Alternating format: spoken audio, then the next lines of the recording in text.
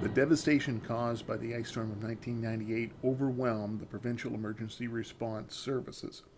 So on January 7th, the provinces of Ontario, Quebec, and New Brunswick requested military assistance. And on January 8th, the Canadian forces began Operation Recuperation. Over 15,000 troops were mobilized. It was the largest deployment of Canadian troops since the Korean War. The Canadian forces helped to rescue, house, and feed 100,000 storm victims. They also provided many communities with emergency generators. The Canadian forces assisted utility workers to restore the electrical and phone systems, a job that included replacing 30,000 poles and 120,000 kilometers of power lines.